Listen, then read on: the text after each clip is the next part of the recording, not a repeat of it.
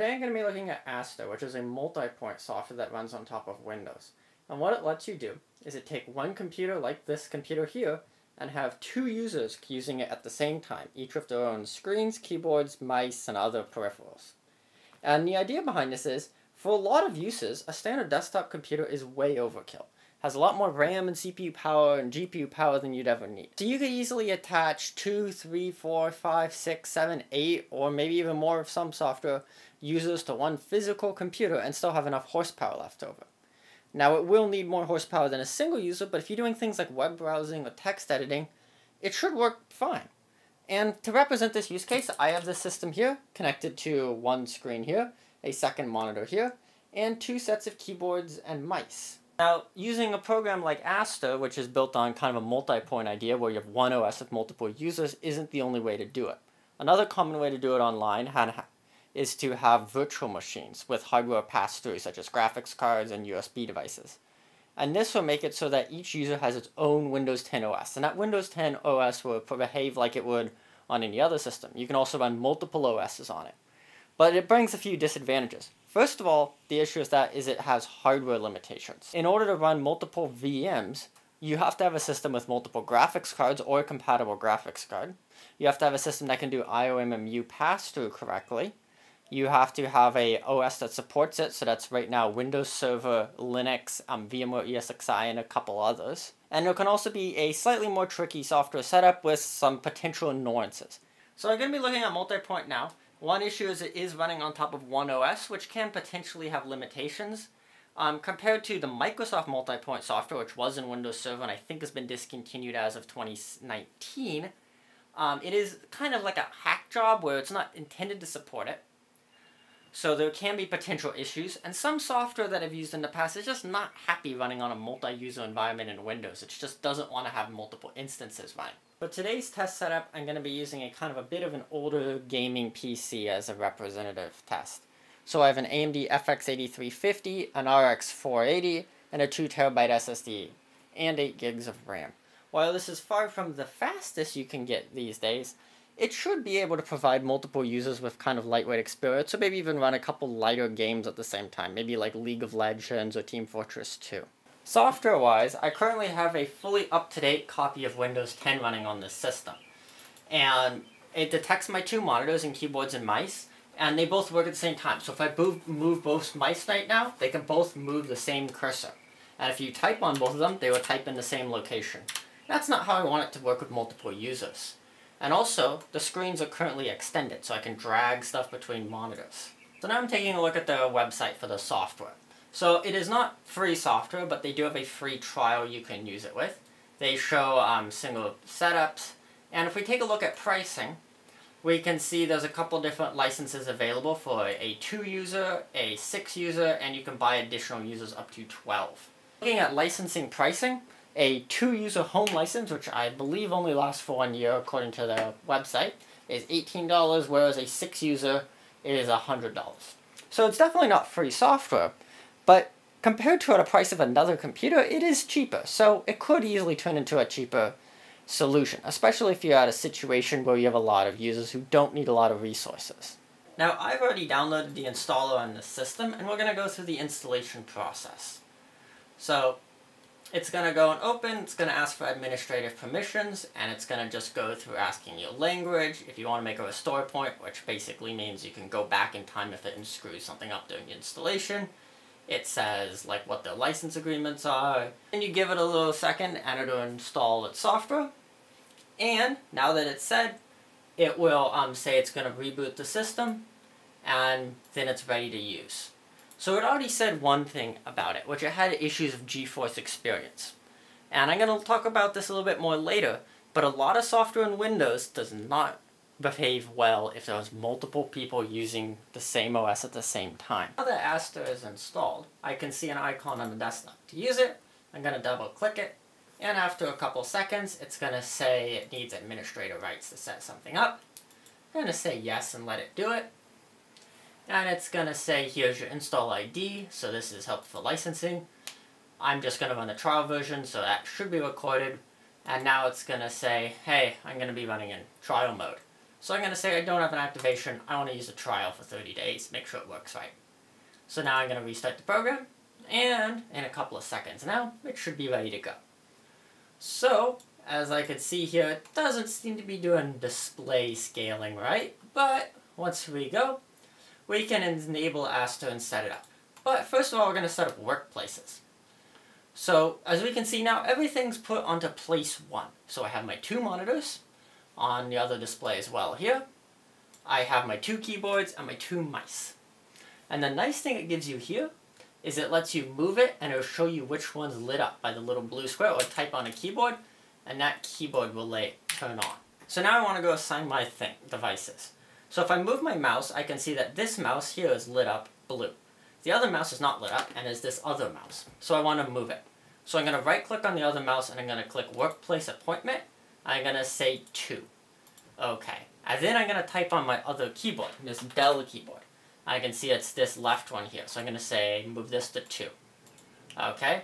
And then displays. So I can see which display it is. So this one says like the Dell monitor. And I know I have a Dell monitor here and an Asus monitor here. So I want the Asus to be part of 2.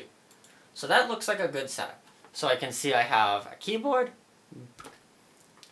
So now looking at each workplace, I have a keyboard, monitor, and mouse attached to each of them. Compared to other workplace, this manual one can be kind of annoying, especially if you had a lot of systems. But another way they can do it is if you look at your USB tree, you can see how it's set up with hubs.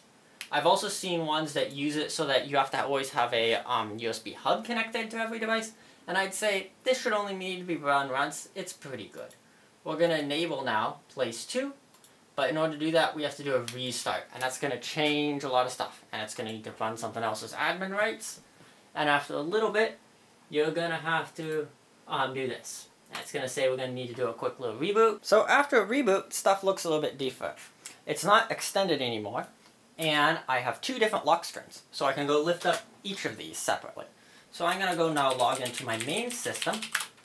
And once it finishes logging in, I can go log into my secondary system. So on this system, I'm going to just use my other account, user1. So this system here is connected to a domain, so that means I can connect to all my test accounts like user1 that I've made earlier. If you don't have a domain, you either have to log into the same account on all your systems, or you're going to need to add another account to the system, which can be done just using Windows utilities. So now I'm going to start playing around. This feels like a kind of normal system. If I look under display settings, I can see it has 1 display. If I maximize it, it works well. I can do things like change resolution, layout, everything. Looking at the hardware, this seems kind of like a normal computer. Another issue is audio. So for a lot of users like playing YouTube, you'll want to have audio on each device. So with this system, by default, it'll just pump it from the default audio from everyone to every user. And this can get kind of annoying. So what you can also do is if you look under shares, you can see all your devices. So you can see a lot of different USB devices that aren't normally used. So if we take a closer look at some of these, we can see like the USB hubs, the different microphones. I'm going to see a lot of speakers here because my graphics card can technically support up to 6 monitors with speakers. But I assigned a speaker to each system now. So now that if I hit apply, it'll make it so that this system here, if I play the ad, comes out of this speaker, but this system here will only come out of these headphones I have, which is exactly what you'd want.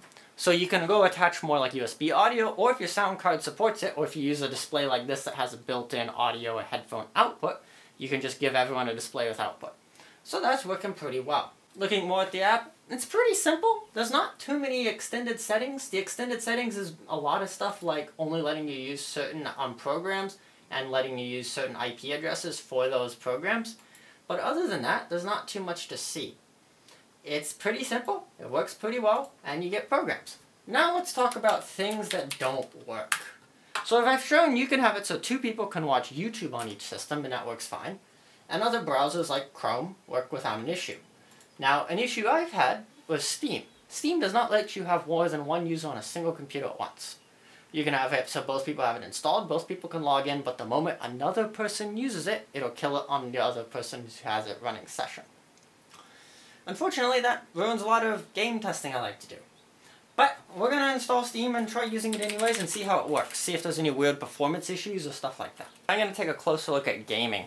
So gaming is a relatively common workload where you kind of want a friend to come over and play a game in your system, and if you don't have another system or want to get one, this could be a cheap way to do it. So let's go play around with some common use cases. So one issue I've discovered is Steam does not like to run on multiple instances on one system. So as you just saw, Steam closed on my second user, and now it's firing up on this user now, and it switches. And to prove it's not a fluke, if I open Steam on this other user, it's going to kill it on this user and open it there. On the other hand, the Epic Games launcher doesn't have a problem running at the same time on both systems, so you have to take this into account. I don't have every game that I can test, but it seems to be a some work, some don't. Now, one thing about it is if you have games going, you want to make sure they perform well. So let's go test how well it works running 2 games at once on here. So on this system, I have Amnesia: The Dark Descent. It's an older horror game, but should run reasonably well. So if I just hit launch game on this system, it's going to fire it up on this screen, change the screen resolution, and start getting the game launching. Now if I go switch to Steam on here, I can go fire up a game like Team Fortress 2. Both of these games are relatively low in terms of graphical requirements, especially at these lower settings I'm using them at, so it should have enough power in my RX 480 to run both of them. But can it split the GPU power without having weird issues? So, I had a weird crash here with Amnesia: The Dark Descent. I don't know if it was just an issue with that game and this setup. I don't know if it was just a random crash or something. But I do have it working with Slime Rancher on this system here. And TF2 is loading and is working fine as well. Performances, this is 4K. It looks kind of like medium, tried to make a guess. Runs fine, but it's a very easy to run game. TF2 also runs fine, but it is another very easy to use game. So this shows it seems to be splitting graphical performance reasonably well. So it's not perfect, but it's definitely splitting time between applications, and it doesn't have any abnormal stutters or anything like that. But as I showed before, there is definitely issues that happen, and they appear to be kind of random, and just programs aren't happy, it seems like. Another thing I'm going to look into is breaking it, as I kind of like to say. So as a normal user, which this system is logged in as a non-administrator normal user, can I easily break it? Can I disrupt the experience of everyone else? So the Aster app itself requires administrator access for a lot of functions. And most functions you'd be doing. So if you want to change the layout or anything like that, you're going to need administrator access. So I'm going to just try opening Aster on this instance. And it's going to open, but it's going to say, hey, if you want to change anything, you're going to need admin access. So, like, maybe I don't like this person, or I want to go change the workplaces. So I can go tell it to, like, workplace assignments. I'm going to just assign this mouse to nothing. I'm going to hit apply. And it's going to ask me for an administrator username and password, and I'm going to tell it no. And it's going to say there's a problem. While there doesn't appear to be any way to easily keep this user from opening it, you can do those sorts of things through group policy and stuff. It's just not provided via Aster. Shutdown. Any user can shut down with the other normal shutdown and turn on buttons. You can disable that, again, in group policy, but it's not officially supported in this interface here. They don't give you an easy shortcut. A lot of this is it just provides what it needs, and if you need to do other administrative tasks, you can do it.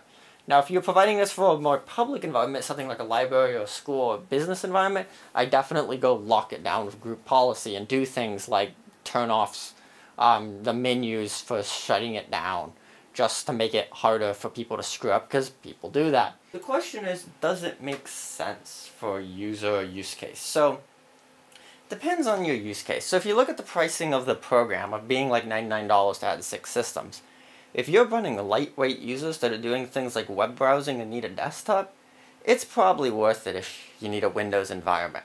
Because you can get a relatively cheap system that'll run like 6 monitors. So if you have like a system with onboard graphics and a low-end dedicated graphics card, you can run 6 monitors, you plug in 6 keyboards and mice, you might need another USB hub or 2.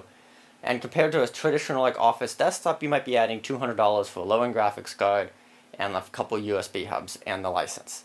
And for getting another 5 usable systems out of that, that's a pretty good value for what you get. Now, gaming's the other one, and gaming just brings up a lot of software issues. And I don't really know what to say and how that can be dealt with, really. Some things like Steam just don't seem to like it, and I think if you are truly into the I want two people to game on the same system, I think going virtualization works better. There's less issues, though virtualization still has some issues with some anti-cheat software. I think definitely you want to play with this on your specific config with your programs before you deploy it. That's why they have the free trial, and that's what it's nice for. So don't just, deploy it for all your gamers and see if it works. I think it's definitely make a list of games you expect to play, put them on the system, see if those games will work with multiple users at the same time, see if the performance is okay, potentially do any needed tweaking, things like that.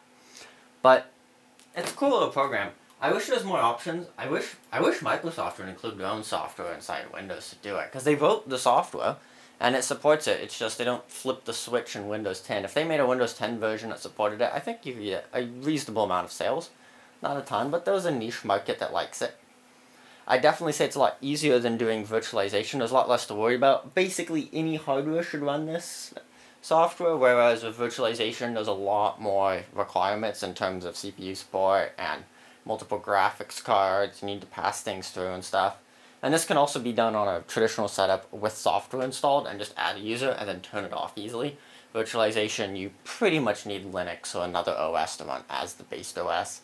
It's kind of a pain to move your physical system to a virtual machine. It's not just install a program and click and go. So thanks for watching this little look into Aster and kind of the whole multi-point awning on Windows 10. And subscribe for more videos like this in the future.